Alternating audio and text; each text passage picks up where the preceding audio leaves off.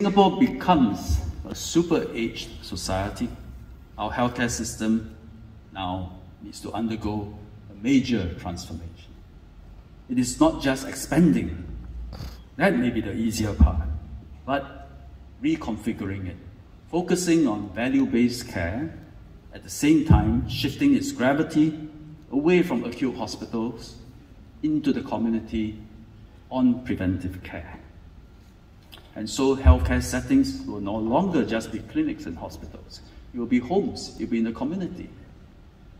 It is well recognized that major healthcare transformations are undergirded by a few drivers. This is in the international literature. First, you need an effective organizational structure, of which we have done through three clusters, three public health clusters, each with a good critical mass of residents of about 1.5 million each. Second, you need the right funding system which incentivizes desired behavior, of which we have developed the capitation model from this financial year. I shouldn't say we have developed, it's been around, but we have implemented capitation model from this financial year.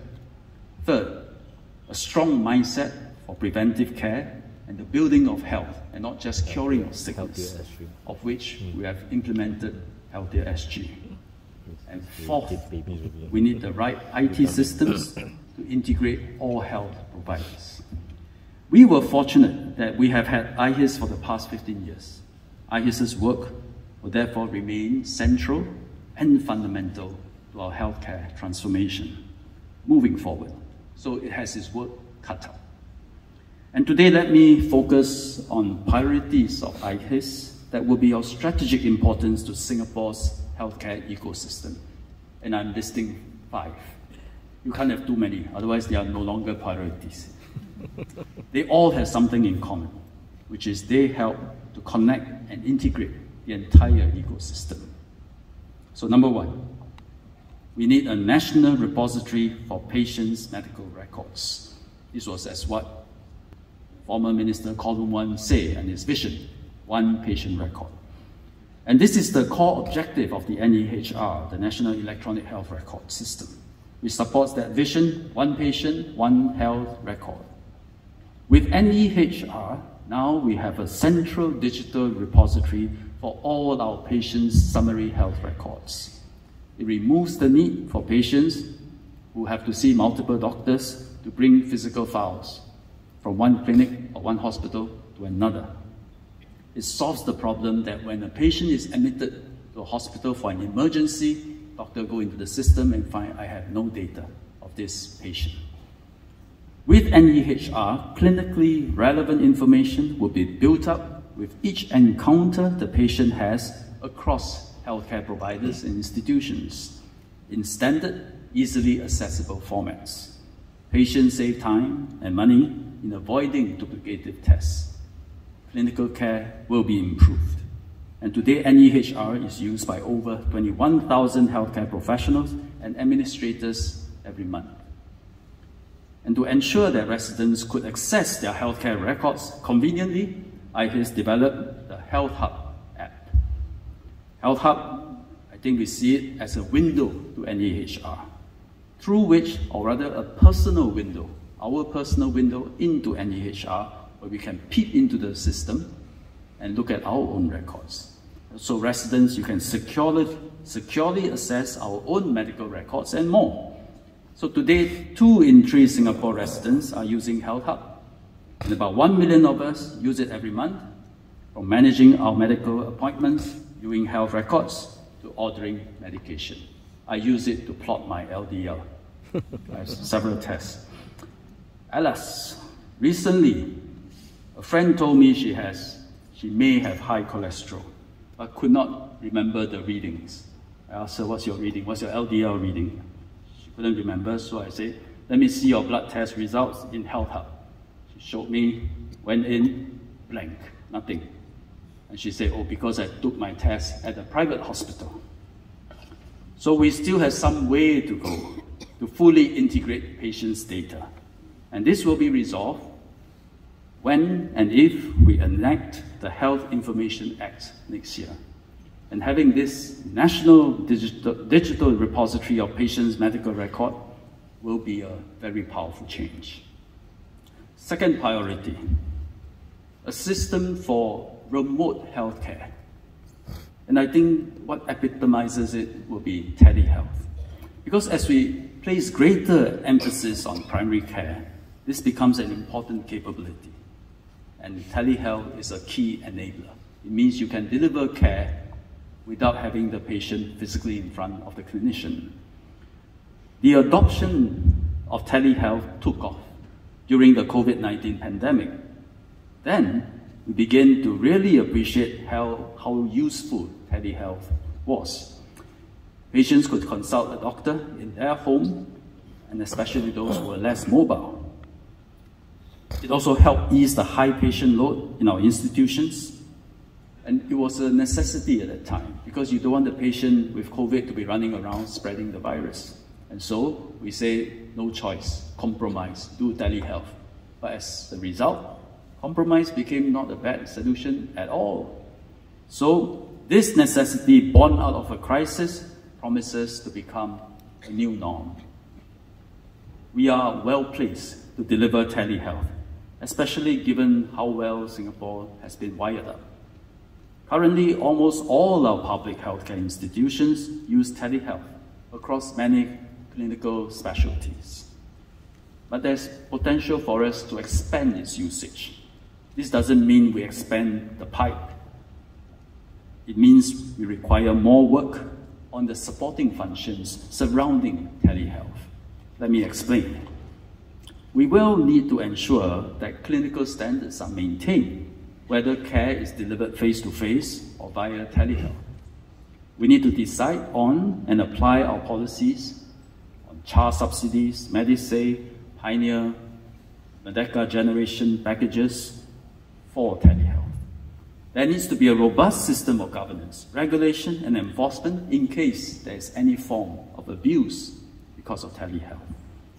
And since patients are not physically present at the clinic to collect their medication, there needs to be a national medication fulfillment system to work hand in hand with telehealth. And IHIS is working with ALPS, our National Healthcare Supply Chain Agency, to develop the National Central Field Pharmacy, NCFP.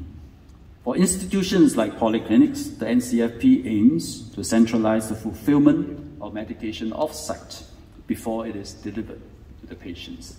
So many things are delivered to us, to our homes. Some ridiculous things that we should just pop by the shop and get, or we order it online and get delivered to our homes. If so many things get delivered, what more medication it can be delivered? The National Harmonized Integrated Pharmacy Systems, NHIPS, is another major initiative by IHIS and our clusters. It aims to consolidate existing legacy systems into a single pharmacy system for harmonized medication dispensing. And it will serve as a key enabler to NCFP, and NCFP will serve as a key enabler to telehealth. And telehealth is a key enabler to ensure that we can deliver care outside of clinics, outside of hospitals. So this will relieve workload at the polyclinic pharmacies and allow healthcare workers to focus on caring for patients. Our pharmacies dispense over 60 million medication items annually. Our goal is to use technology to centralize the workflow to fulfill 50% of the medication needs outside of hospitals, and then automatically manage orders from multiple sources for delivery to households nationwide. Third priority is a national billing system. We are quite some way away, but we have to start working on it. The current situation is that we have disparate billing systems across clusters, hospitals, public, private healthcare institutions.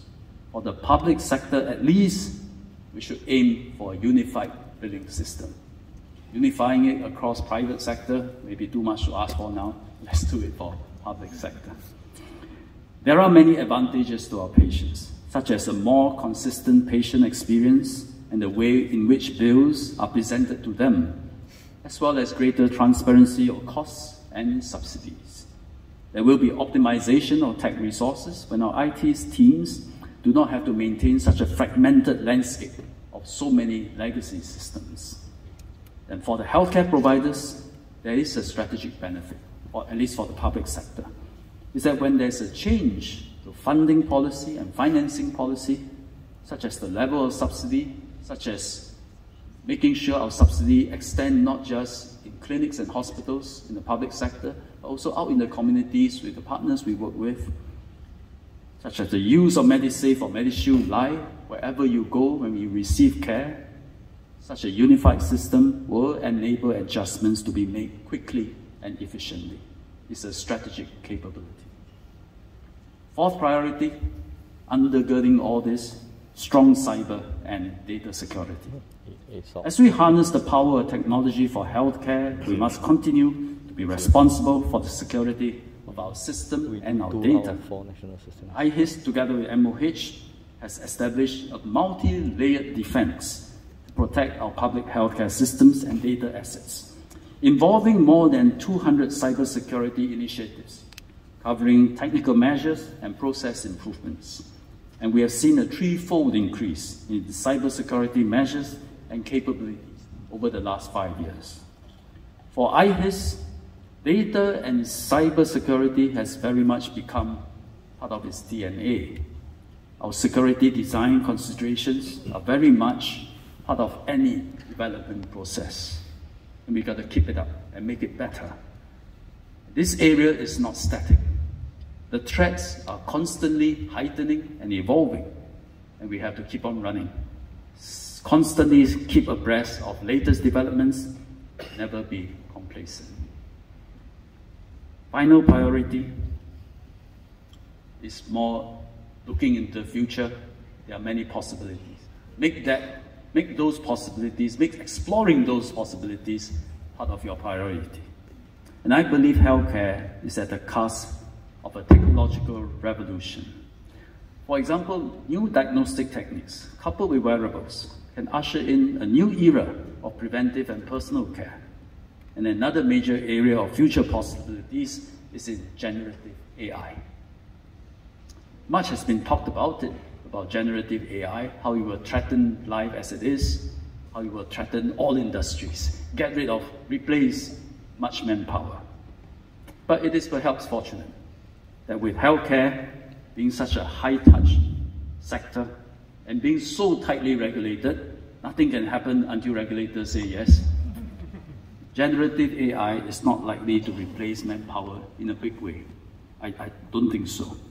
Neither will it cause a major upheaval in the sector because it's so tightly regulated. In healthcare, we may have the space and time to thoughtfully deploy generative AI in a more deliberate, in a more systemic way, to better care for our patients, improve our overall productivity, improve the effectiveness and competence of our healthcare workers. AI is actually already ubiquitous in healthcare. For example, pattern recognition technology that is used in medical imaging to recognize tumors. I mentioned earlier, healthcare apps, it uses AI to nudge us to adopt good life habits, eating, exercising. With generative AI, like ChatGPT, there will be more possibilities. And today there are already applications where consultations between clinicians and patients, they may be speaking freely, but the app is recording it, transcribing it, synthesizing it, editing it into good English, in fact in many languages, and then uploading it as electronic medical records. Then at the output end, having so much records, clinicians can easily generate condensed patient information and track same medication use of the patient without having to plow through all the lengthy clinical notes.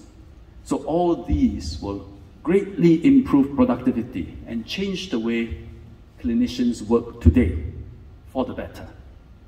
IHIS is hence working closely with industry partners to develop a secure GPT for healthcare professionals, and this is an exciting development. I've outlined 5 strategic priorities for IHIS. IHIS I asked IHIS to do all this today, but you will no longer be called IHIS after today. So I should say I've outlined IHIS's priorities. I have outlined the strategic priorities for IHIS and whatever you'll be called in future. And today we are launching your new identity, a new logo with a new name called Synapse with an X. Many companies these days have an X. Huh? Twitter. Many of you will know synapses. These are the critical nodes for transmitting information between neurons throughout our body. Because only then can a human's consciousness, through his or her brain, direct the functioning of the rest of the body. That's what I found out from ChatGPT. Likewise, synapse, a critical entity under MOH, will ensure that patients' medical records, data, care, medication, healthcare subsidies and assistance, all these, like neurons of a human body, can transmit and flow seamlessly throughout the healthcare ecosystem. And when that happens, the entire nervous and sensory system of Singapore healthcare will be activated and operate as one. Care can be delivered in the community and at home. Residents with the support of the community and GPs can care for their own health. Seniors can better age gracefully in communities. We can all practice preventive care effectively. And acute hospitals continue to save lives and attend to complex cases in a more effective way. Healthcare workers will find that they have more tools to make their work better, to make them more effective. All these are possible, and Synapse is at the center of developing those capabilities. So I want to thank IHIS for 15 years of service to public healthcare and to Singapore. Congratulations, and I look forward to your continued contributions as Synapse. Thank you. Thank you.